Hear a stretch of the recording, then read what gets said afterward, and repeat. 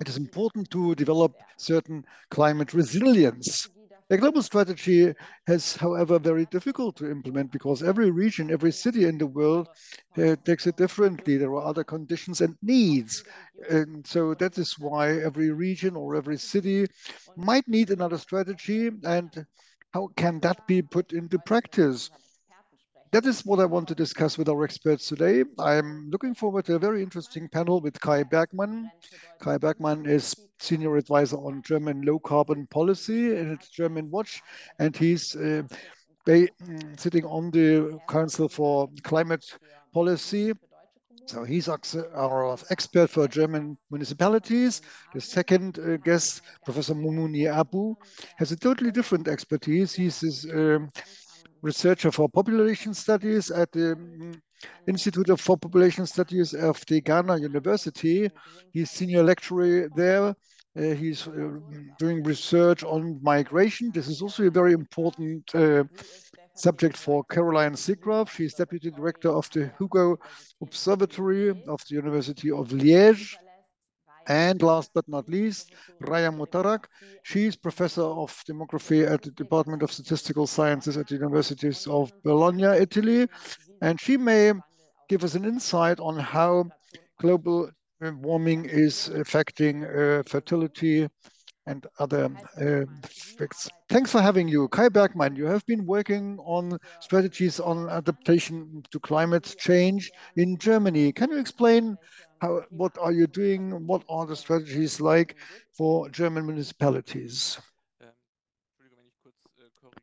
Sorry, I may correct you. I'm not producing any concepts for climate adaptation. I'm just an observer of German climate policy, and I look at how this is being handled between the federal government and the municipalities, how concepts are working, but also I'm dealing with the attempt to adapt to the unavoidable situation in different levels of governments in Germany. And I'm accompanying municipalities also in individual conversations about their perceptions and how to get resilient. When we look at the German context, there are actually two different tasks which we feel are absolutely important and have to be done or should be done by the municipalities. However, they are not being declared important tasks for the municipalities. Our municipalities presently are pushing in front of them a little, let's say, a host of different investment in infrastructure which have been delayed. We have some rich municipalities, though, who voluntarily take up this work of preparing climate protection concepts and adaptation strategies. And they are very good at that, especially when we speak about climate adaptation concepts. There are 11,000 municipalities in Germany. Those are about 400 rural districts and 4,000 smaller municipalities. That also includes, however, the very big cities. And those municipalities which have a good standing in their budgets and they may really afford to come up with such concepts, and they really are facing the subject, but there are 15 or 20% out of these 11,000 municipalities in Germany. Those are the most recent numbers from the Climate Adaptation Act of the German federal government, who are producing such concepts. They are producing heat plans, urban development concepts against heat stress in the cities, better regulation of fresh air inflow. They also build swamp cities, etc., so that the enormous amounts of rainwater which we had in the recent months can also be retained. We could even see some flooding of entire municipalities who were flooded, and so they want to do a better water management and also provide coastal protection, etc. But it also means that there is quite a relevant part of municipalities who don't have any climate adaptation concepts at all and who are not even able to contribute to climate neutrality until 2045 by coming up with some concepts. for climate protection. And that is why we are demanding that the federal government should not transfer more tasks to the local levels, although the federal government would like to do so. And we mentioned the adaptation concepts. Now they are trying to go to channel a federal law which wants to make municipalities responsible for climate protection, but the federal government, however, cannot force them to do so. It's up to the regional governments who have to decide though and to pay for it. And when it comes to payment, the federal government and the regional governments are disputing this. And unfortunately, it's always the local governments which get more and more tasks, but they don't get the budgets to cope with these tasks. That's constant problem. And so it lacks financial support and resources for really coming up with these concepts. And even investment costs would come on top, so that even the municipalities which do have a climate protection concepts are lacking the investment resources for really implementing those concepts. And that, of course, increases the risks so that the unavoidable is over-dimensioned. According to recent studies of prognost, we are approaching 900 billion of climate changes that could be limited to 236 million. These are already the consequences of climate change, but the less we do in terms of climate protection, we are really lagging behind in that respect. It will really, the consequences will increase more and more and will hardly to be manageable. So now it's on, but it now depends on providing the local governments with resources. To what extent is it important to provide for each municipality to develop its own strategy? Can't that be regulated at federal level? So you said it already at the beginning. We have different geographic conditions in Germany. A region such as the Ahr Valley, which in 2021 had to struggle with enormous flooding, and now have damage between 20 and 30 billion. A lot of people died in that flooding, and we also have a lot of that people dying from heat in summer. And so there are urban areas, there are rural areas. The damage caused by extreme weather conditions in December hit more the north of the country. So when the fields are affected, the damage is totally different from the damage in cities where houses are damaged. And the insurance companies also said that they are, you can't even afford having insured those areas because you can't really market these policies anymore. And coastal protection in Germany, again, has different conditions and requirements. But at the same time, we had a drought in prior years in Germany with fire on also fields and crops and woods. So you can't say that each one of those 11,000 local governments has to come up with its own adaptation concept. In the law, it is provided to call for certain convoy municipalities which come together and determine the crisis or emergency plans for the region.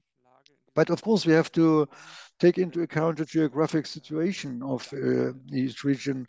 I do not want to hide that challenges at the global level are much more different, and extreme weather conditions may cause much more damage in other countries rather than in Germany.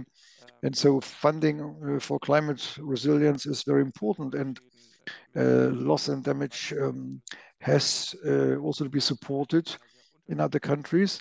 But Germany, with its very different geographical structure, is affected differently in different regions. So therefore, it's not possible to dictate everything from top. For instance, in the Ahr Valley, we had a very sad learning curve, learning that there are certain areas where you rather should not build any houses at all. So we have to take into account frame conditions at regional level. So you mentioned already that globally conditions are different and needs are different too. So for example, in the global south, Caroline Zickgraf, you studied Senegal, and I think it's very interesting that the situation at the coasts of the country is totally different than in the center of that country. How is it possible there to develop a climate adaptation strategy? Yes, thank you. I mean, I think Senegal is a good example of when we talk about variation, it's not just a variation in climate change between countries, but also within countries. So a country like Senegal is looking at drought and desertification in the interior, but then looking also at coastal issues on the coastline. And this creates unique challenges, but also connects these parts of the countries when we look at things like migration.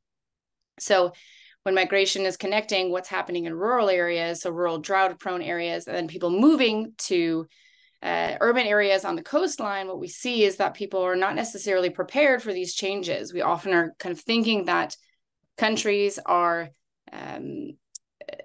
or people are moving from one kind of dangerous region in terms of climate change into a safe region. But what we're seeing is that these are really national challenges where you have to adapt both to rural drought conditions, but also to coastal flooding and sea level rise, for example, in coastal areas. So designing national policies is, of course, extremely difficult when you're not talking about a single hazard, but you're also not talking about a single population, nor are you talking about a single ethnicity, nor are you talking about a single culture, nor are you talking about a single livelihood. So it is challenging for countries like Senegal, but also many countries that are experiencing climate change to create some sort of harmonious climate resilience or climate adaptation policy. But I think when we look at the national level, if countries are taking into account how these things are connected through things like migration and have flexible, adaptable policies, I think it is certainly possible in order to face these challenges simultaneously within a singular, coherent strategy. Ja, Sie sprechen ja auch an Migration als You are also addressing migration as kind of an adaptation strategy to climate change. That is something Ms. Muttarak also dealt with. To what extent may migration also be seen in a working adaptation strategy to climate change? Ms. Muttarak. Yes, thank you. So actually, I think the first thing I want to emphasize is that people, well, human being actually has always coped with some kind of changes, like climate change currently, also in the past. So migration is one of many strategies that people would use to address the shocks or adapt to the shocks that you experience, because of it may not be the first thing. So say, imagine if you are a farmer in the rural area of a certain country, and then you experience drought for the first time. It doesn't mean that in the next year you would just move. So you may try something else. You may try to plant different crops. You may change the timing that you would plant the crops, because we may anticipate the rain later and so on. So we should just think of migration is just one part of the way that people may use to adapt to climate change. So yes, it is one adaptation strategy.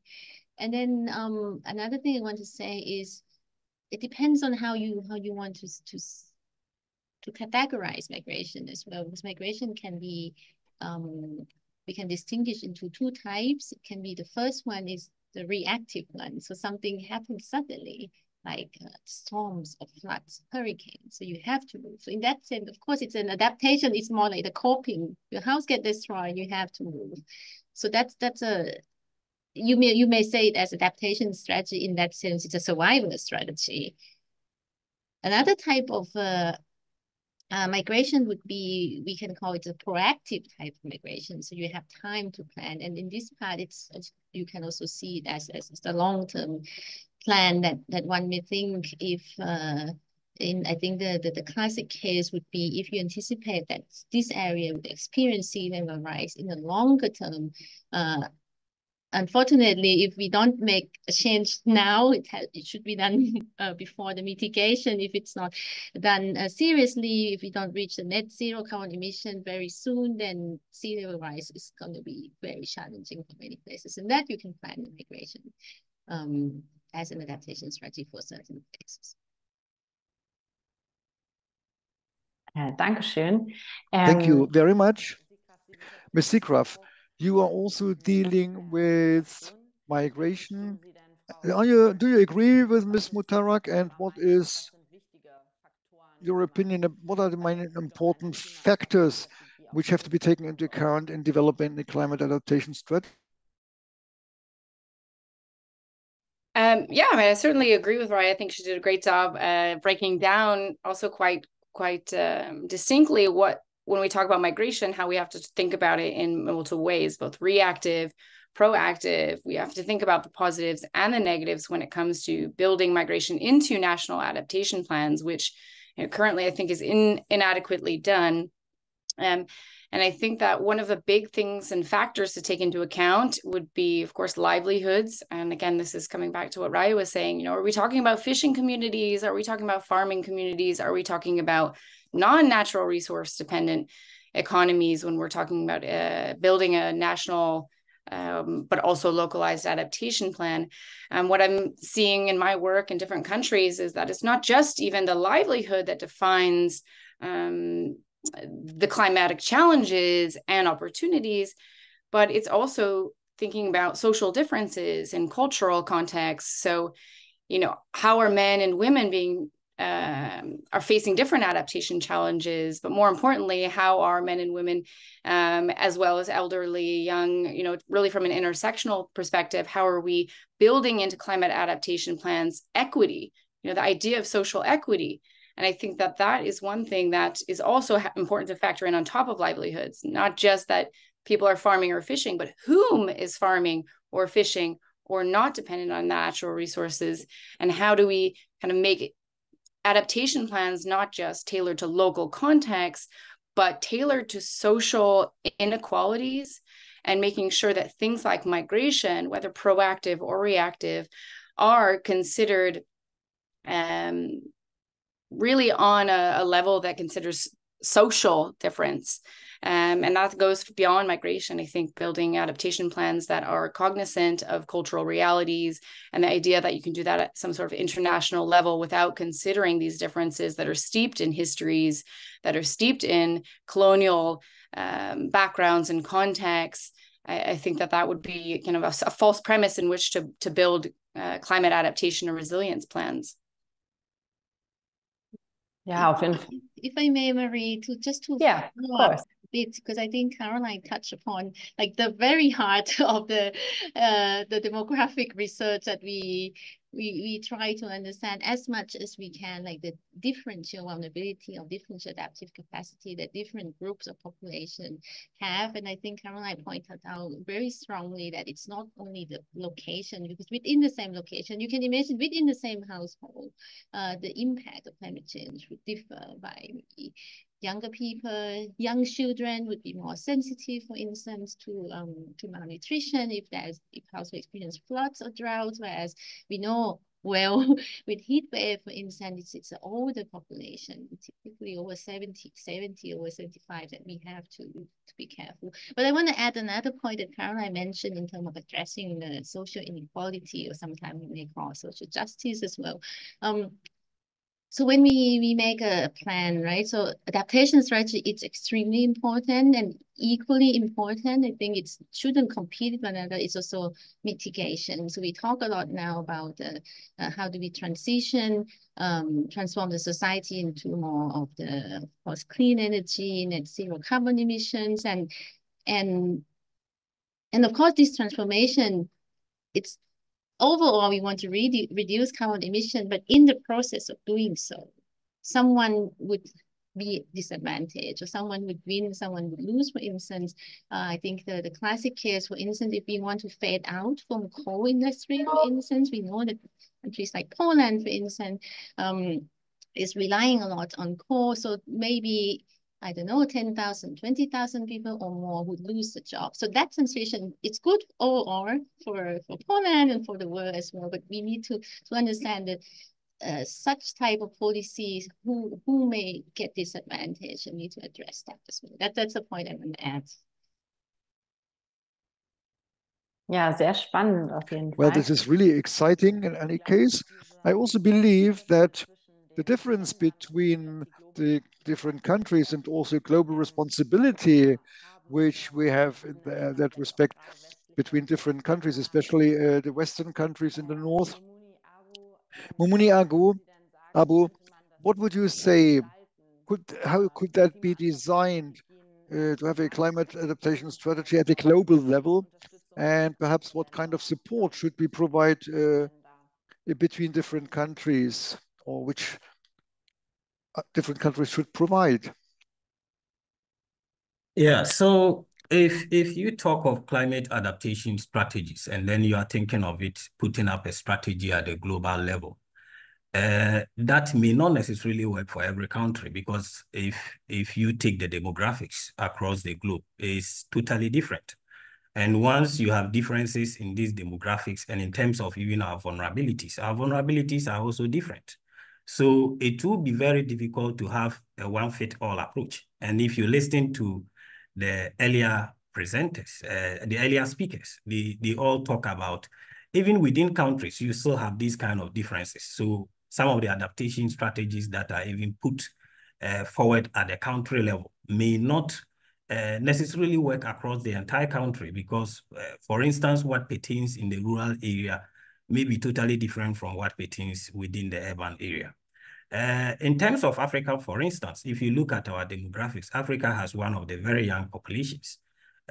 We currently can talk of about over 1.2 billion people in Africa. But this is also a population that is going through a lot of challenges in terms of issues of poverty and other associated issues. So climate change more or less exacerbates some of the conditions already being faced within the continent. If you equally look at the fertility situation in Africa, on the average within the continent is just about 4.3 children per woman. That may sound high depending on how you look at it, but across the various regions within Africa, there are different fertility levels. And this also has implications in terms of these climate-related issues and possibly the kind of adaptation strategies you can put in place to be able to address the issue. If you take West African countries, for instance, we have a very young population. If you take the North African countries, for instance, yes, there are elements of young population, but you equally have symptoms of aging population equally setting in within some of these regions. So we are faced with a double kind of burden. You have the young population to deal with, you also have the aging population to deal with. So if you are putting up a climate adaptation strategy, then you need to think across, looking at all these kind of populations, the challenges they are facing, and how you can fit in your strategies to ensure that each and every one benefits from this. So yes, at the global level, there can be some kind of a policy, but it is not a strategy that may fit every country. There should be some specific regional kind of policies. And I know within the African Union, there is already a climate adaptation kind of strategy that was accepted by the heads of states sometime in 2002. So there is a 10-year kind of strategy that is currently being rolled out. But even with this kind of strategy, you move across the various countries, there are differences. And if you move to the micro level, even within the household level, as Raya indicated, there are differences, because the needs of children are totally different from the needs of adults, and the needs of women will generally be different from the needs of men. And these are things that we need to put into perspective, and also to look at the individual capacity in terms of our economies. How do we look like? What kind of advantages do we have? The entire African economy is barely around $2.2 trillion. So if you have such an economy with all these kind of challenges, how is the continent going to support itself? Do we need some support from other kind of development partners? And what support do we need? And what are we prepared as a continent to also put in to ensure that once you receive that kind of support, you are able to move to the steps wherever you want to get to. So I would say, yes, strategies are good, but it needs to be developed at the various levels. And then we try as much as possible to see how we integrate it together, but we cannot have a one-fit-all approach. Frau Zickgraf, genau, Sie hatten sich gemeldet. Wollen Sie darauf reagieren? Do you want to answer? No, I think Mumuni's Professor Abu is making an excellent point, and I just want to kind of provide the complementary example that shows why this matters in different places and how it manifests. So when we're talking about African context where you have high fertility, but then, for example, I'm coming to you from Thailand, and I just was doing fieldwork in the Mekong, and we have a bit of a different situation where you have actually lower fertility and dropping fertility rates. And what we're seeing is in rural areas, you have the pressure on the environment, and then you have low incomes, people who choose to or feel obliged to go to places like Bangkok to work, to provide income to support their families.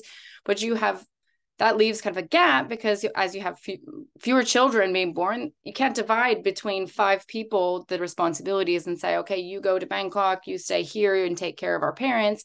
So you're seeing both labor shortages in rural areas, but also importantly, again, like this elderly population who doesn't have people to care for them, and who in fact are taking care of their grandchildren. So this manifests very differently in one country and the next. So here you have a challenge that's kind of, it's different, not necessarily better or worse, but just it I think underlines and underscores the importance of how fertility rates can be challenges in both ways. So here you have elderly people who don't have people to take care of them, who are also taking on caring responsibilities for these children who are born to people sometimes who are migrating, living in other places. So it's just to kind of support, I think, what Professor Abu was saying, and showing exactly how this is, we can't just say fertility as a challenge or demographics as a challenge globally, and let's create some sort of, homogenous global international plan. And yet always these plans that are international have to consider some things like, what are the demographic challenges? So on that level, we can, have some sort of mainstream approach that considers things like gender, like age, livelihoods, etc., but at the same time manifests very locally, and again is able to consider that not just even at the national level, but the local level.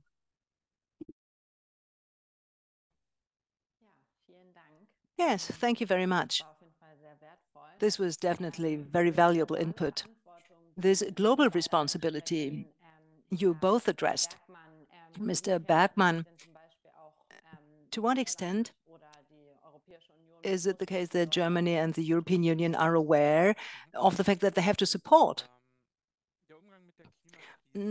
how to deal with the climate crisis? This requires manifold strategies, as we have carved out. And Germany and the EU always try at the World Climate Conferences to be driver of the international development.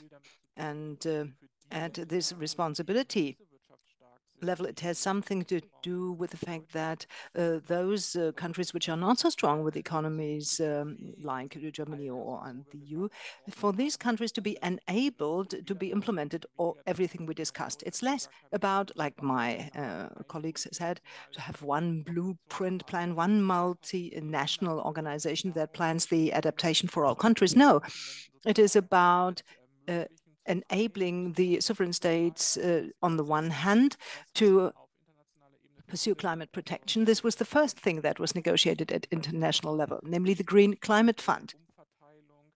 In what way can, through redistribution of money, states be helped to elaborate climate protection concepts and to see how climate protection measures, that is, how the switch from fossil fuels to renewables, can be successful? And this also includes that the promises made, that is, one is very likely, to create such funds, but to flesh them up. And there was the promise to the international community that the big industrialized states who were most active in pushing this climate change because of their industrialization in the past 200 years, that $100 million should be put into that fund 2020. This should have been completed, and only last year was that achieved at the last COP.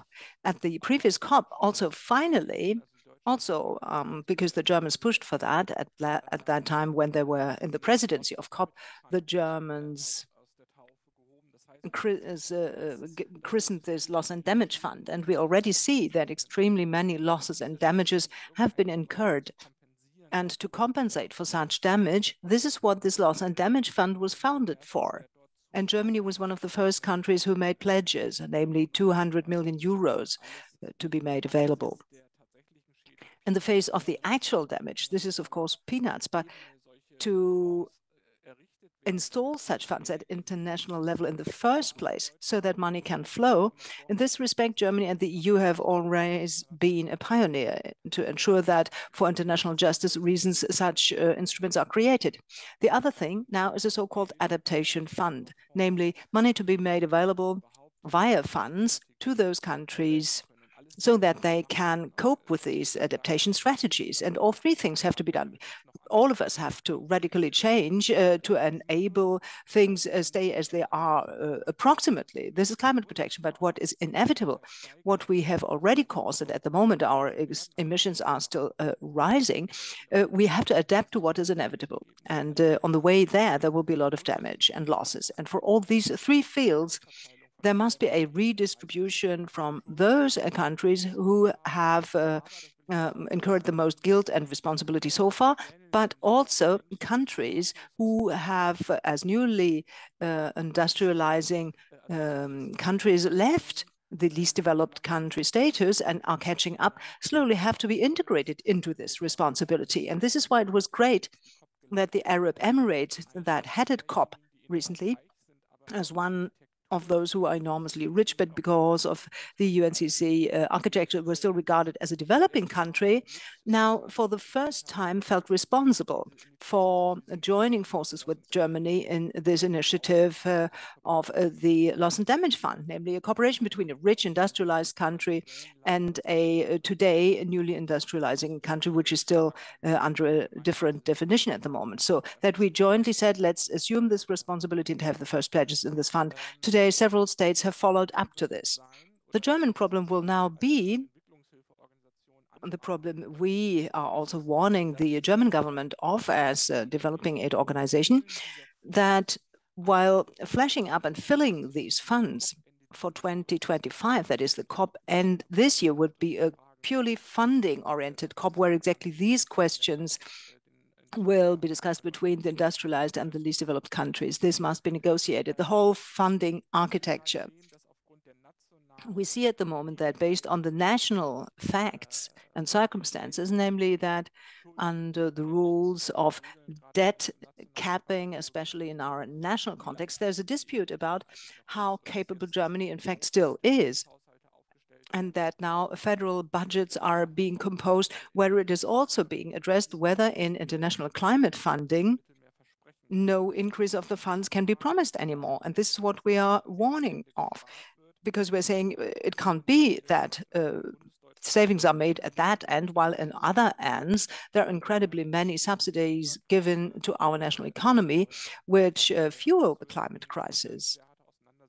And this will be a very tough dispute at German level, namely that Germany also meets its obligations into the future rather than starting to backtrack with these international promises.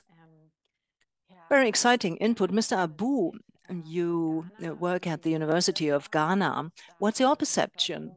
This funding assistance, is there's global assistance available there? And what would happen in the case Mr. Bergmann addressed, namely if there was backtracking on funding? How could these climate adaptation strategies be financed in other ways?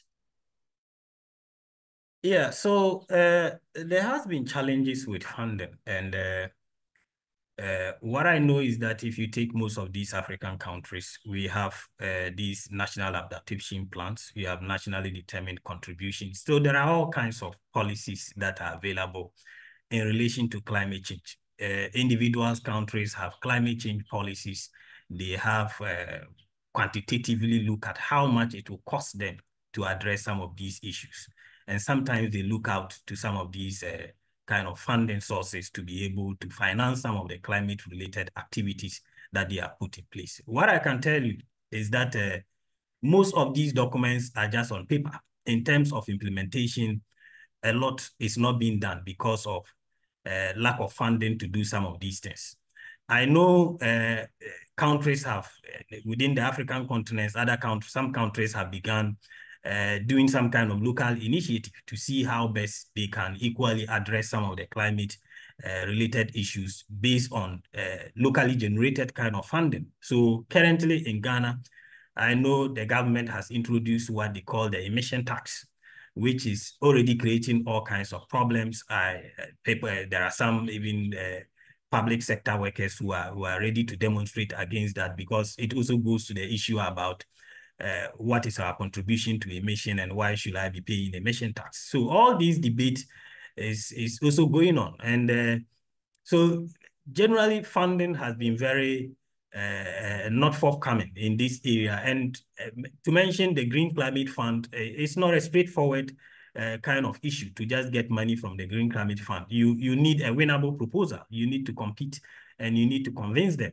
to be able to win. And a number of these countries have not had the opportunity and sometimes even the skill to be able to put that kind of a proposal together to be able to win that kind of money to implement some of their projects. So yes, you may have some countries committing resources or making pledges, but as to whether these pledges end up in some kind of practicable kind of solutions within some of these sub-Saharan African countries is something else that we all need to think about in the future. And some of us look forward to a situation where technically as a sub-region, we can raise our own kind of resources to be able to address some of these issues in our own way. They say you are the one who is being impacted.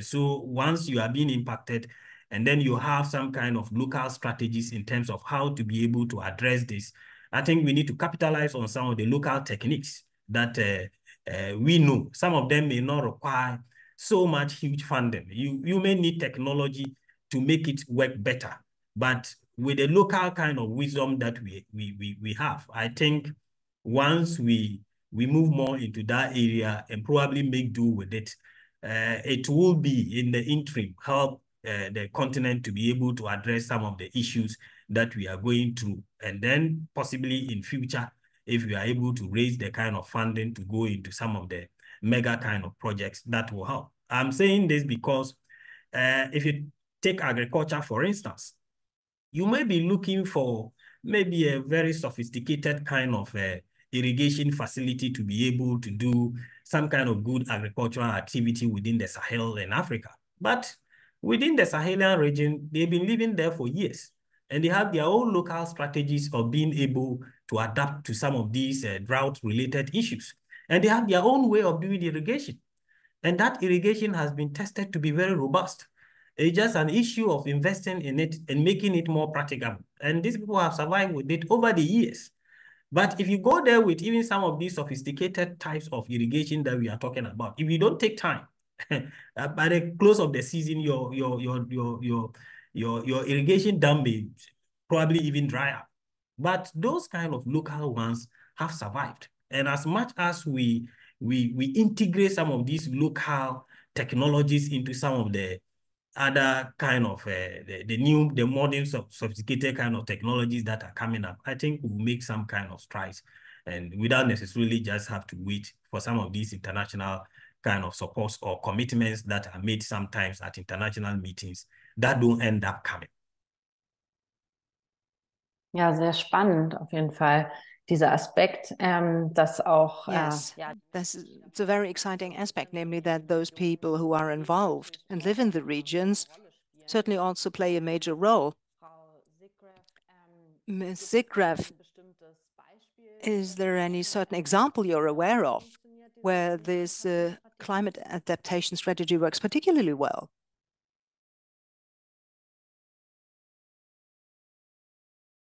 I'm sorry, a successful example of any type of climate adaptation strategy? Sorry, I just need a bit of clarification so I can. Yes, yeah, of any, yeah. Any, yeah, no, I think I'm a little bit in a, my mind is enthralled with Professor Abu's response, because I think it was so important how he has highlighting really local knowledge, local adaptation strategies, and how these are often left out of the conversation because we're so concerned with and thinking about this as some sort of top-down strategy, and not just about where we find funds, but where we find solutions in general, instead of looking at actually local level adaptation strategies. And I'm going to come back to things like migration, because migration is something that, of course, sometimes is discussed at the international level, oftentimes framed as something that's so problematic, and we so focused on one type of displacement that's involuntary. But what we see locally in some places is that these have long histories. People have long histories of adapting to not just environmental change or environmental challenges, but economic challenges,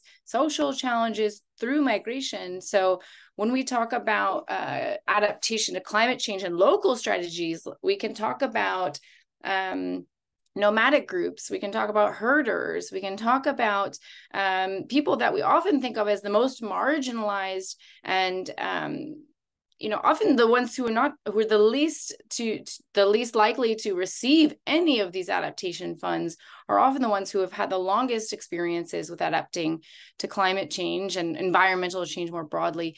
So yeah, I'd say successful adaptation strategies, I mean, based on whose idea of success would be a bigger question, I think. But certainly we can look at people who, like the communities I've worked with, in my experience in Senegal, for example, fishing communities, when we talk about migrating because of climate change, they're not starting from zero. They're not talking about, oh, well, climate change happened and now we have to kind of, react and adapt to that.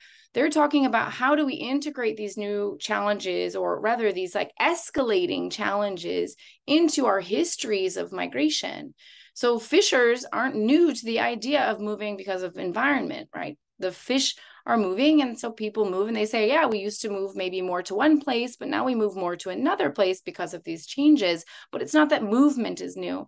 So I would use, not all migration as adaptive necessarily, but certainly I would use that as a local example of, for example, fishers, maritime fishers who migrate, or borderlanders, nomadic peoples who have always used migration and movement, let's say more broadly, as a response to various forms of hardship or just natural cycles of change in terms of seasonal, fishing migration. So I would say that that's probably, for me, what comes to the fore when I think of both listening to Professor Mumuni, Abu, and what that brings to mind when it comes to, let's say, successful, again, based on what idea of success. I think that that's another question. Strategies to adapt. Ja, sehr interessant. Ich will an der Stelle nochmal. Very intriguing. At this point, let me point out that you also have the chance to ask questions. We haven't so much time left. So in the Q&A, you will find the slot there, and the panelists can also answer them. Mr. Bergmann also raised his hand. Do you want to respond to this? Yes. I would like to offer two observations. However, this would open up a new topic. I don't know whether this makes sense or whether we just should dedicate ourselves to the Q&A questions. Otherwise, I would have followed up to what we just discussed. 2 points which I'm extremely worried about. We know that from the German, in inverted commas, public media contexts, that absurd discussions are sometimes conducted. There was a moderator once who confronted his guests, even climate activists among them, where he said the history of mankind is a history of adaptation. And he sometimes wondered whether the statements on the climate crisis should be taken so dramatically, in fact, because humans have always adapted. And if not we, as a high-tech country, Germany, if we cannot adapt, who else can? And at the same time, one of the most leading climate researchers, Mr. Schellenhuber, said recently what the global community so far has agreed, that is, which goals they pursue. In Paris, it was defined that we want to keep the climate change down to 1.5 degrees centigrade, but what we are heading at is a 2.8 to 3 degrees world. That is a world where people have not yet lived. So these statements, like, we can adapt to this, and there will be migration strategies. I mean, Mr. Schellenhuber said, if we really are heading for a 3 degrees world, then all biotopes along the tropical belt are so heated that as a human being, you cannot stay outdoors anymore. And he thinks that this would cause the flight of up to 3 billion people. So this is the thing that cannot be managed anymore if we don't focus even more on this joint climate protection. Then we will run into that situation, and then these will be migration issues. You know, I would like to shed light on the European situation, you know, and the debate about migration to Europe. And in the German debate, I perceive that suddenly border or limits come down. We need different strategies of fencing off people, asylum procedures, if possible, to be conducted in the states of origin so that people don't reach Europe in the first place. And in the past, when in 2015 we had that German debate, it was always said we need to look much more after the causes of flight so that people don't need to migrate. So this is something that is totally missing in the German debate today.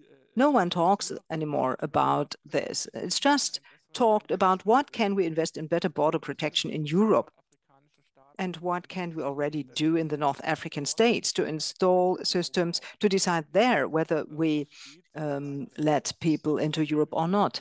And the prospect of how many refugees we will have at a certain time, this is totally counter to that. And what I'm scared of, that is in this European debate, this topic of combating the causes of refuge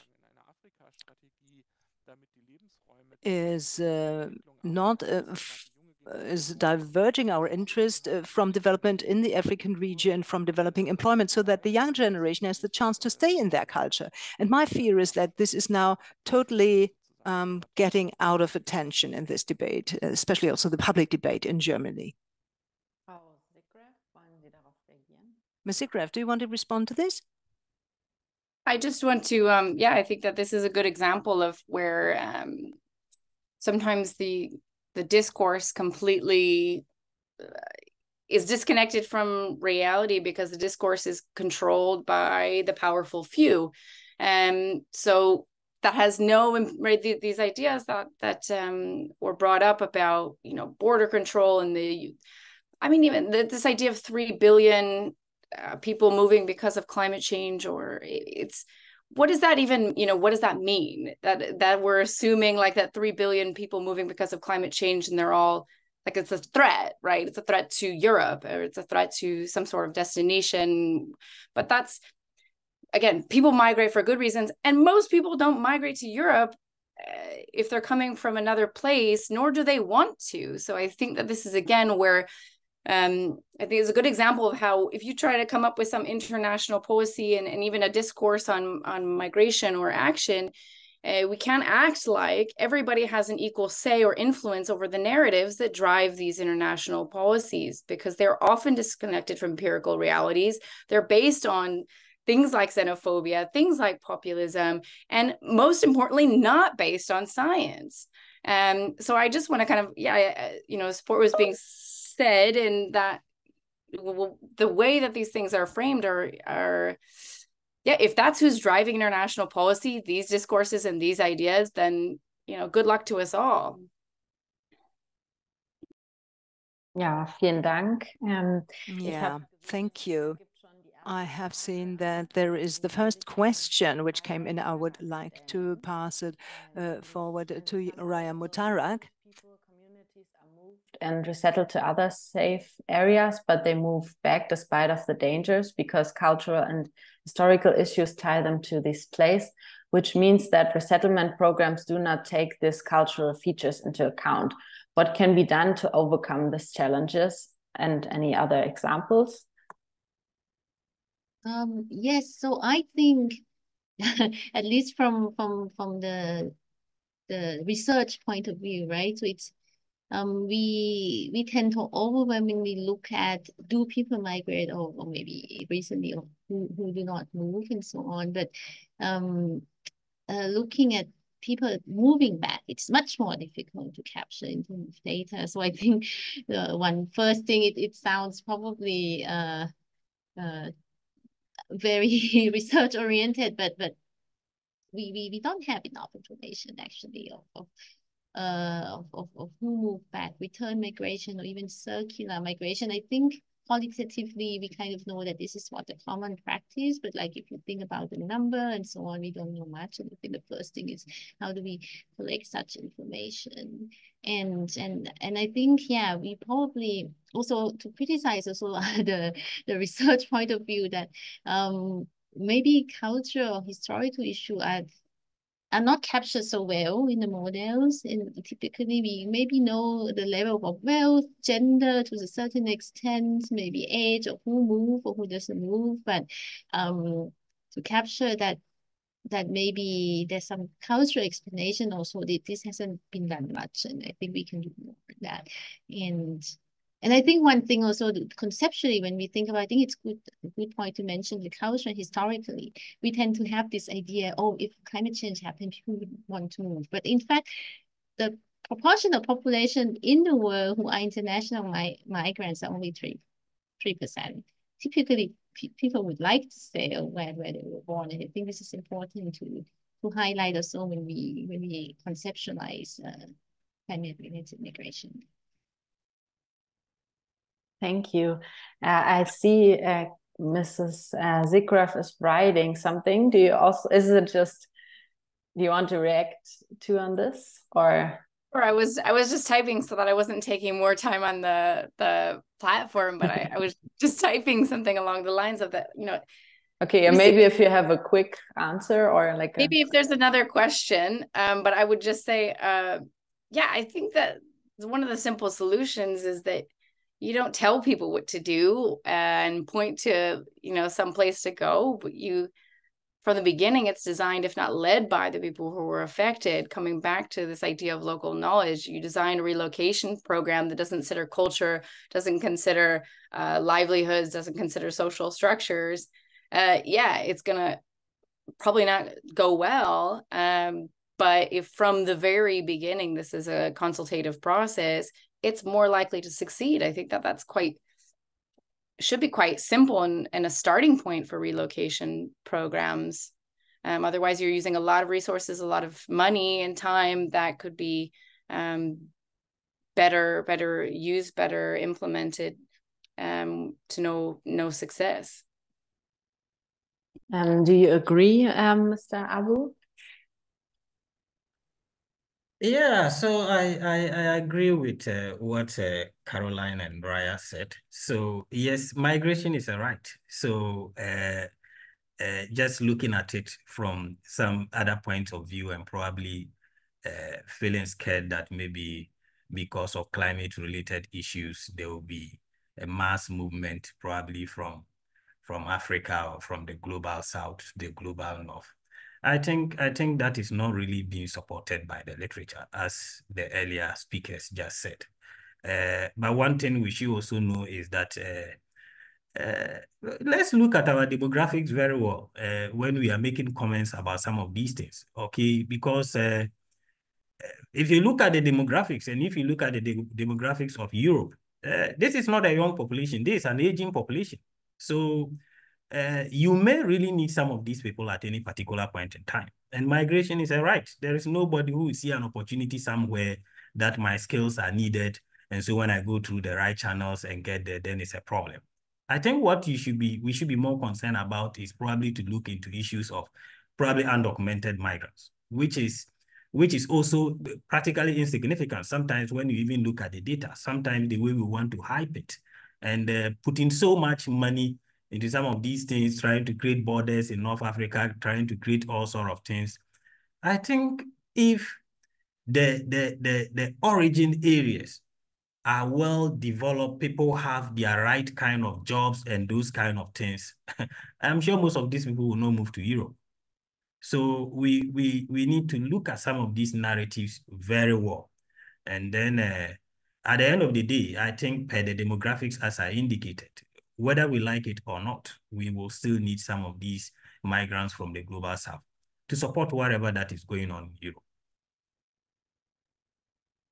Ja, also wir sehen, vielen Dank, dass es ganz viele Aspekte gibt. Thank you very much. So we do see that there are very many aspects which at a local level have to be included in our climate adaptation strategies. At the end of the discussion, I don't think there are any unanswered questions anymore. I would like to ask you to very briefly summarize in 1 or 2 sentences, because I still have the question on my mind, how realistic do you think is it that every state, every region really, I mean, and now we just heard that many different aspects come into play and have to be contributed so that these climate adaptation strategies can really be developed at a local level. Mr. Bergmann, would you like to perhaps respond to this very briefly? Yes, to be honest, I can only answer that for Germany. And fundamentally speaking, if this is not successful, we would restrict ourselves too much. That is, the money would be there if one limits, if we don't limit ourselves too much politically. The minds for that are there. And I would like to respond to what Mr. Abu said. That Germany has a long time recognized that it must be an in-migration country and needs skilled labor. So also the heads would be there. Just the political willingness and the political competition, and this is what Ms. Zickgraf said regarding the power circumstances, are sometimes such that these breaks, which are there in the legal or financial sense, cannot be resolved. And if we work on and fail on this transformation task, then because of the political power situation, but the resources and the possibilities for solution would be there if in a majority society like ours, these hurdles were pushed to the side.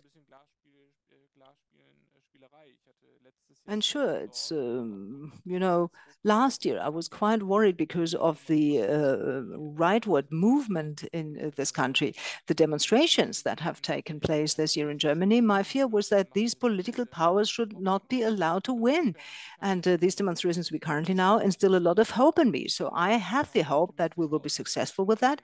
It's not an optimistic statement, we will be successful, but my hope is that if political circumstances in this country here are also changing, then we will make it. Well, this was a positive wrap up at the end of this panel discussion. I'm not sure whether we managed, because it's now past already, to give all panelists the chance for a last word, but definitely I would like to express my thanks for this really interesting discussion. I think we could continue this discussion much longer. So thanks to you for being here a lot, and also thanks to the listeners. We will continue in 15 minutes time with the next panel. We will be growing. We are aging is its title, now and later, healthcare and demographic change. So many, many thanks to all of you.